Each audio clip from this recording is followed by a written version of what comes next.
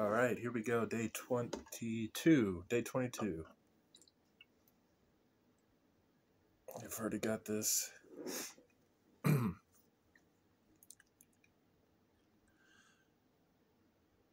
like a little bit of water might have got in. Doesn't make any difference, like I said, to the hotness.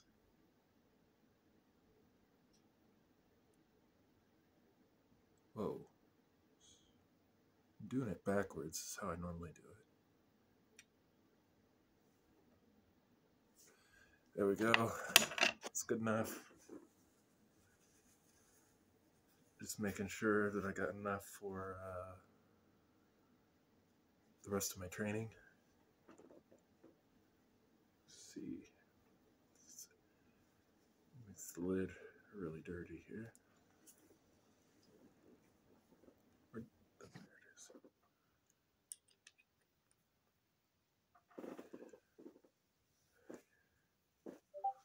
We'll let that sit. And let's take a look at our puddle. That's what we got for today. That looks kind of, I think, like a lot. It's got a little bit of depth to it, I can see in the spoon. So, yeah, day 22, the hair. Okay. Day 22, I've got Wicked Wiz playing a really weird horror game as my background noise for today. Day 22, here we go.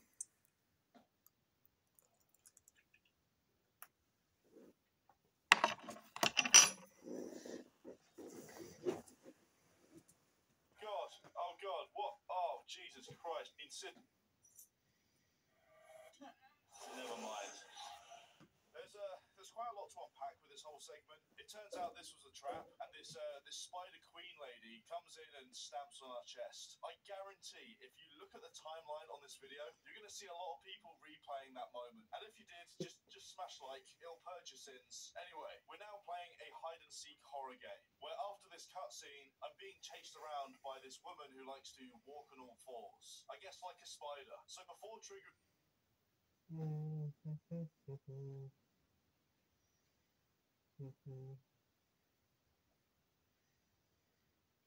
During the cutscene, I remembered that there was this key in the bathroom. Well, I also noticed that there was this closet. And to be honest with you, I wasn't all too sure if I could actually use it or not, but you can, in fact, hide in closets. So I hatched a plan to play the cutscene, run upstairs, grab the key, and hide. Speed run this. Get the key. Interact. Hide.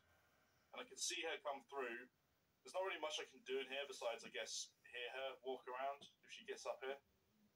Yeah, there you go. She's just gonna chill here and then jump scare me in a second, or what?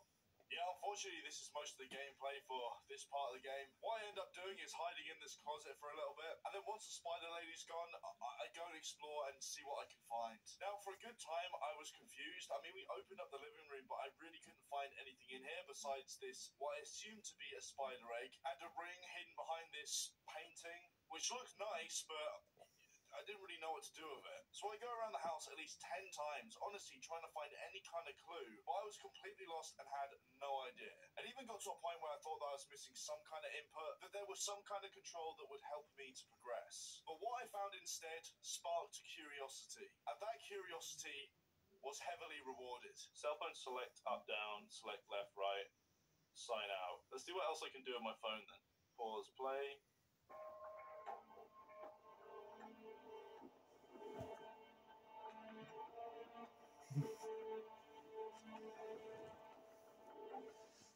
Well, that's an experience I thought I'd never have, but what can I say?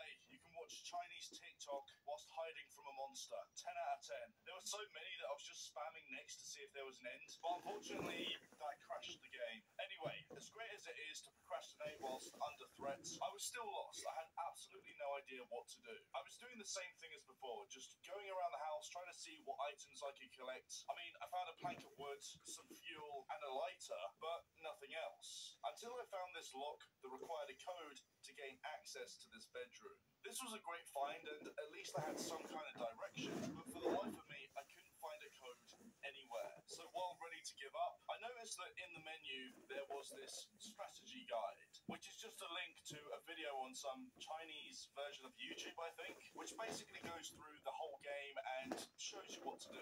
And it turns out that the ring that I found earlier had the clue all along. Now, thankfully, this is where we start to make some progress, as inside this room we can find a safe with the combination pretty much next to it. Inside, there was this manual on how to deal with the spider lady. Basically, we had to go around, collect these eggs, and find a place to burn them. So now, with this new information and this key that I also found in the safe, I went looking for eggs.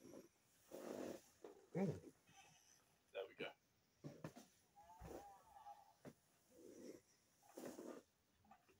And I've got another key. And a wrench, or a clipper or something. A vice, that's what it's called. There she is. I'll wait for her to probably go up the stairs. Yeah, going up the stairs. She's spotted me. Come on. Okay. So, glove room key is probably up here, right? No. This is the glove room. Yes, it is. Okay, I found the glove room.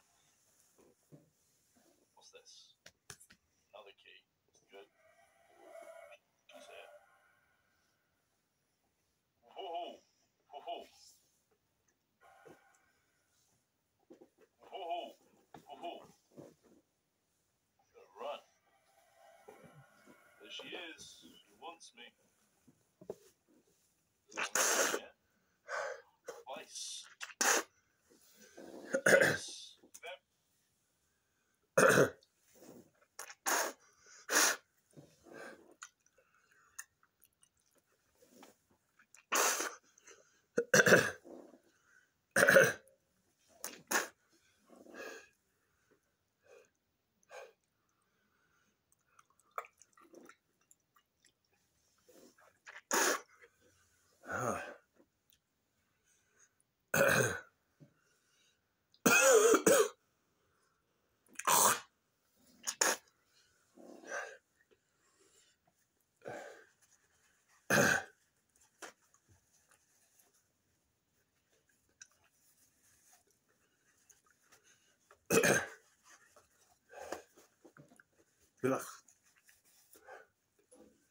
Tastes kind of gross today for some reason. I did have quite a lot. I think maybe more than I usually do.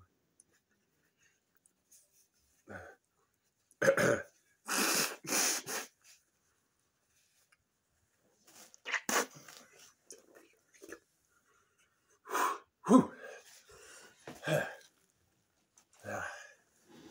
Some spicy stuff.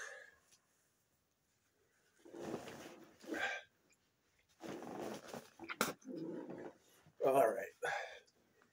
Here we go. There we go.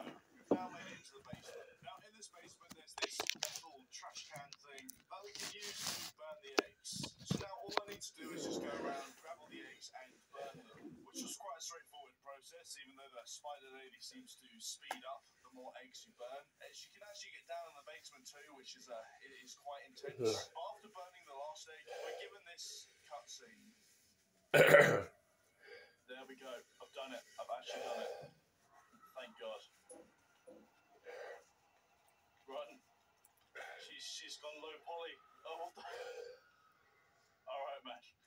Oh, that's so jank. Gonna be real honest here, they kind of dropped the ball on that last bit. But you see, this isn't the end of the game. This whole part was what I would like to call the actual horror segment. The rest of it is kind of hard to explain, because after this, the front door is open, and common sense would say that we could just go to the car and drive away from whatever the hell this nightmare is. But that's not what happens. Instead, you're meant to go down a well, which which leads us into a cave with an entire underwater segment. There's eels and everything. Guess I can just easily avoid them like this. Please tell me I can. There we go.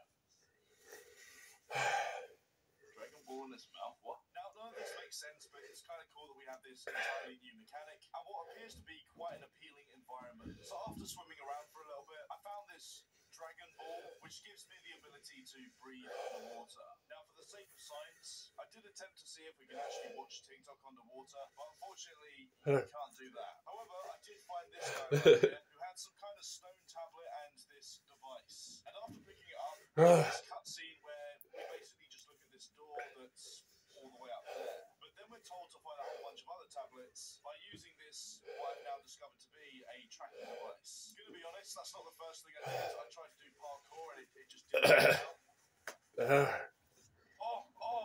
You see, it's Tuesday. So I went back underwater to try and find these different pieces because I knew that that was the only way that I was actually going to progress. That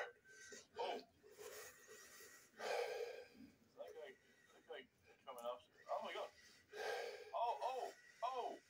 Oh my god, the shark is a friend. Come on.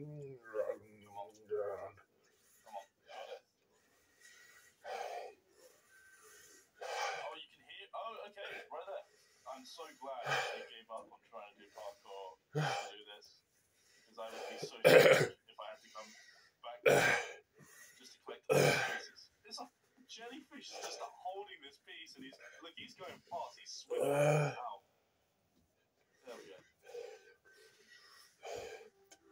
Okay, got all the pieces then. As random as this whole mission was, I actually quite like the fact that they put a tablet next to the tracking device in the beginning. So this is clear that this is the thing that you need to find these, but also the fact that they're not all in stationary positions. That even this jellyfish going at the speed of light was carrying a tablet. Anyway, with all of the pieces, we can now finally access the door to the slippery slope. But this now brings us on to the three mazes. As soon as I made it into this place, I knew that finding the exit would be a bit of a challenge. And yes, they did drop in some jump scares. Please don't tell me I'm going to have to, like... Oh, Christ. Please don't tell me I'm going to have to, like... Oh, Christ. What do I do? There's a giant thing after me. Something after me. Oh, God. Okay. Oh, God, there's more things. Jesus Christ. This way. Oh, God, jump scares galore. Oh, God, it's getting me. Where do we actually go? That's what I want to know. Well, is this still down there? It didn't really... Oh, God, here it is, yeah. Oh, no. Okay, tell you what, dude. Here's a... You don't kill me, I don't kill you. See, never mind. After dying, I noticed that there was some blood on the floor. Now, common sense would say not to go in the direction of where this is, but it turns out this was actually a trail all the way towards the end. However, there's this kind of green mist, which makes us hallucinate to the next maze. Are you telling me that? Have I died? Oh, no, I haven't. Oh yeah. I think I'm about to. Is this just a maze?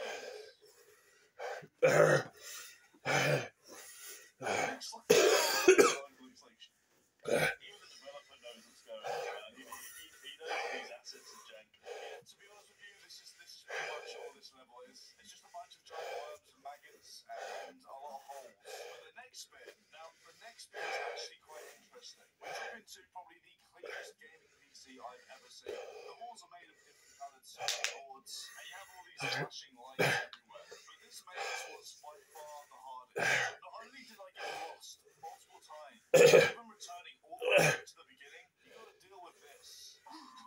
Oh God! Cheeky.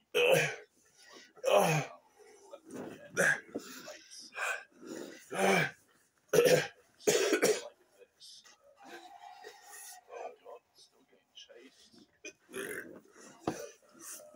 Whoa, that way. Oh God.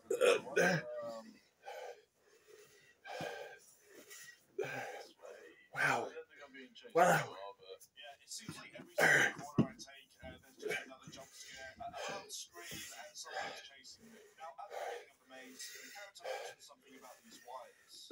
Similar to the blood trail in the last maze, I followed the wires. And it actually goes on for quite a while. Twists and turns, and sometimes you wouldn't really see a wire for a little bit, and then you would see one, and then follow in that direction, and see another one, and change direction. But even after following the wires, somehow I managed to make it all the way back to the beginning. And you know what? I'm going to throw my hands up and just say this right now. I went back to the guide to just confirm if the wires actually took me to the end. If it does, that is probably the fattest L on my end. I swear to God, I don't even know how I got to this point of the mission. Anyway, when you actually get to the end of this cutscene, it pretty much just sucks into the computer fan, and then we find ourselves on the other side of the first maze. First things first, we have this crystal here that just acts as a checkpoint. Then you also have this lift with a countdown. You can't press any of the buttons inside of it. It makes absolutely no sense. Like, there's no explanation whatsoever. Anyway, what you're actually meant to do is jump down here. Hey, I don't worry too much about dying in this game anymore. Let's be real, it's a walking sim now. I'm going to be real honest here, the parkour in this game isn't actually that bad. It's a lot less janky than something like Hello Neighbor. And if you know anything about me, you know that I've had a nightmare with that game before. All we're meant to do here is just go all the way down this bridge. To be fair, it's quite straightforward. Come on. There wasn't much of a challenge to it. In fact, it was actually quite rewarding. But then we actually got to the bridge, and for some reason, our character, I don't know, he gets a little bit too cocky, let's just say that.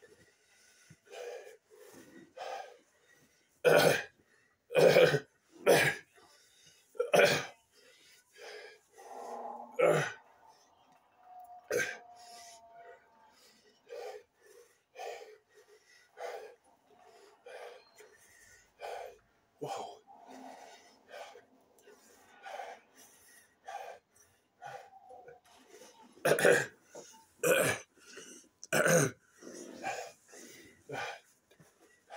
Well, at least the game has comedy. Yeah, I'm not sure about that because this whole next bit is just full on parkour. There are all these different wooden holes. Some of them are spinning. This one here that you can stop spinning by getting over to this platform and pressing this button. I'd be lying if I said that this wasn't at least somewhat challenging.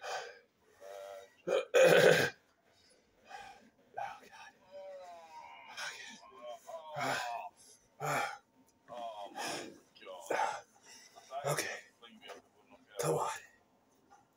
Cry. Right, I saw the checkpoint. I need to get the checkpoint. Come on. Come on. I've interacted with it. Oh man, I was about to go mad. One of the things I really appreciate about this is that they at least try to make it interesting. You actually have to use some kind of time on another platform. You've got this spinning wheel here with all these little bounce bits, and they actually use some kind of variation to the jump mechanic. If you hold down the space bar, you jump higher, so at least there's a little bit more control. The problem I've found with this is sometimes I just forget that if you hold space bar, you go further, which I did a few times, I would just overjump some bits. I don't know what the lift is for, but it seems like it's not on demand. You have to Well. The rest of the parkour section consists of jumping on one pole, this giant spinning beam here that you need to stop at the right time so that you can jump on it, and dear God, you don't have to shoot it at the end. If that wasn't hard enough, there's also this other spinning pole with spikes, and these activation points that once you step on them, they change the direction. Thankfully, though, there was a checkpoint right at the beginning of it, so it wasn't too difficult to get through. But when I finally got to this button here, I pressed it, and the whole place filled up with water. So all I had to do next was to swim over to the other side of the bridge. But when I got to the other side, there was this weird snake thing. I don't even know what to call it. It was clear that this was a puzzle, and I needed to solve it in order to open this door and progress. Okay, get this right. There's not really any kind of indication as to what you need to do. I think I just need to press buttons. No, I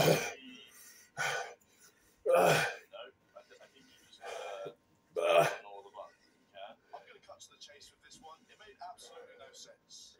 tiles on the floor and you can slot them in, and it does give you some clues in the top left-hand corner. The idea is for you to press the right button in order to, I guess, unlock the door. However, it was much easier said than done. The problem with this puzzle is that there wasn't too much of an explanation as to what to do. There wasn't anything on the wall, any kind of guide you can try and find.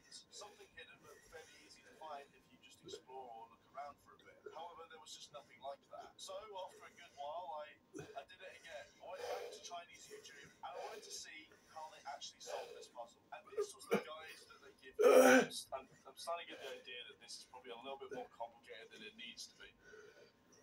If you look at it for a couple of minutes, it makes sense. But without this guide, it just doesn't. Now, here's the weird part. When I alt-tabbed back into the game, the puzzle just solved itself. What I'm going to do here is, with this one...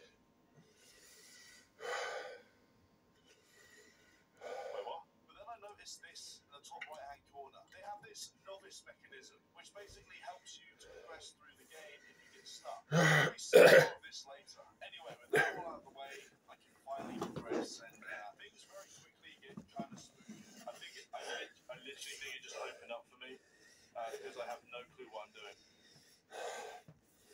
Yeah, that is weird. That is weird.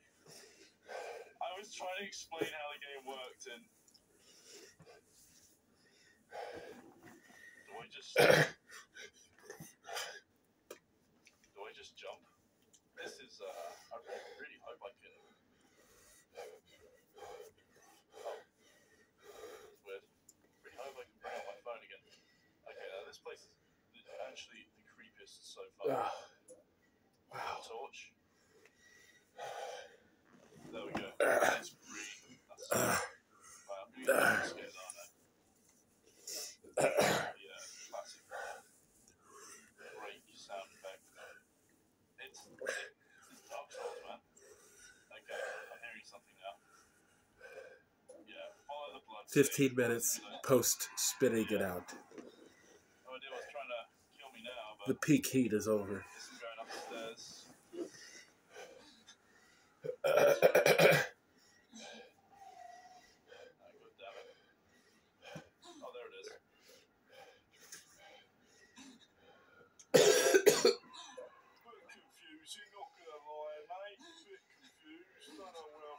Maybe this way. He's going to stop following me at some point, so I can just get on with my life. I think it is, yeah. Okay. After getting chased by ghosts for a little bit, I noticed that there were these things on the floor, and one of them was this stone. Now, the whole point of this section is you need to find a bunch of stones to shove into this hole. I probably could have worded that better, but you get the point. Now, similar to the water level, you get an item, which is this bell, that rings when you get close to a stone. But what the game also tells you at this point is that by breaking pots and being out in the dark without a light source, the ghosts will come for you. Oh, crikey. Oh, it's a bloody ghost. It's a bloody ghost, Pyre.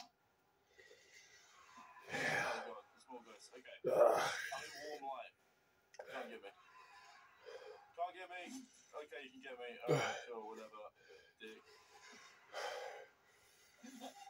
Oh, man, I've really not made it easy for I keep smashing all the pots. This is not a good situation to be in. You gone? I might have just gone. Okay. Seems like this is I think ghosts are more active around here. I'm not hearing anything with the bell. Oh, right there. Okay, there are more. I need to figure out how many more I need. I feel like there's probably like 2 more left or something like that. Oh, balls. Okay, I've got it. It's in the freaking jar.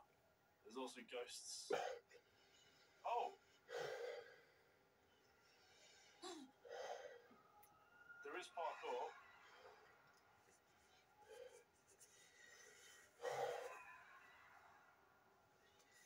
Can it get me from here?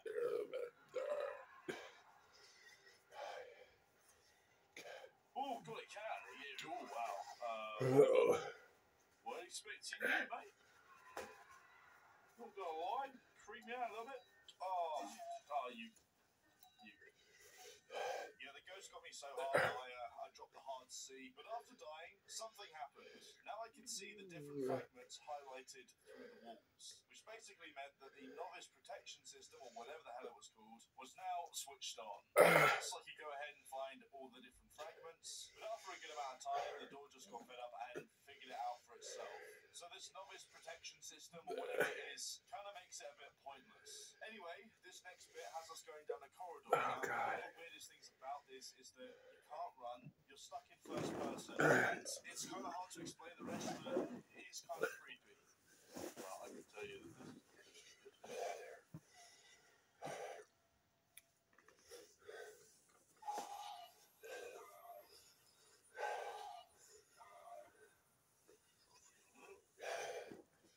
Okay, so you can't sprint.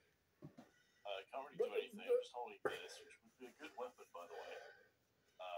Which of course can't swing. And now I've got to go down here and I guess get jump scared.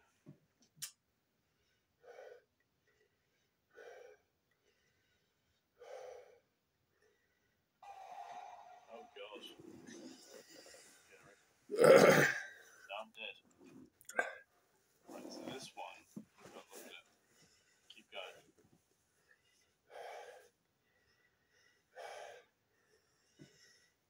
Not look at it. Keep on going. It's kind of smart. Just don't look at the thing that's following you and you should be fine. Okay, now I can run. Oh god.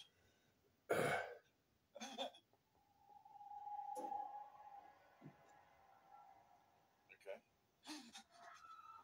Okay, I've got to be careful, not press the wrong one. Oh god.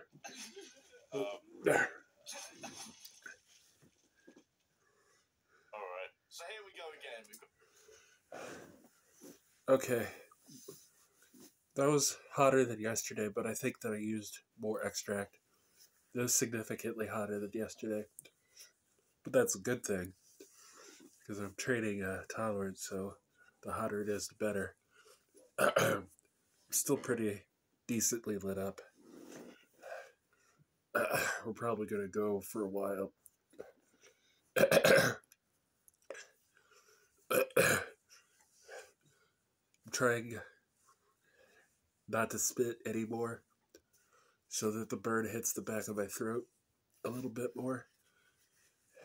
I've noticed that that seems to be working moderately, at least. So the back of my throat is getting prepared a little bit.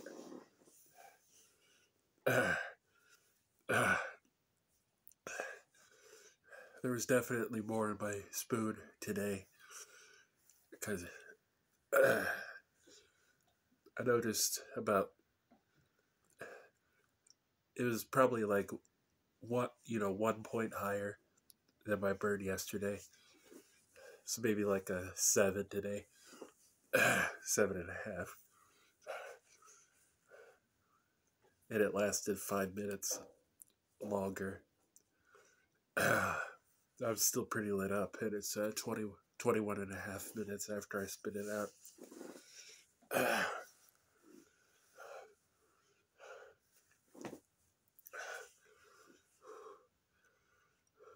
But yeah, not spitting so often gets the burn at the back of my throat. And that's where I need the most. Like, that's where I was feeling the burn the worst. That's where I need the most practice for horseman. Let's see how much is left.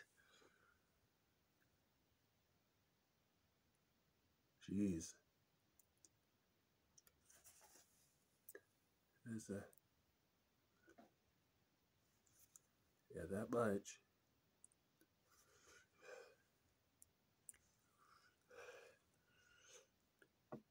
I hope I don't run out.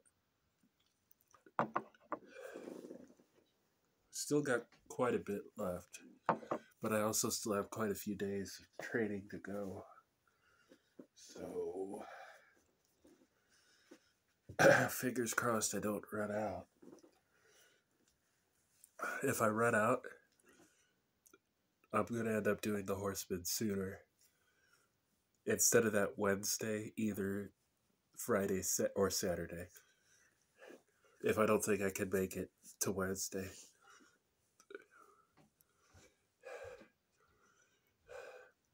But, oh.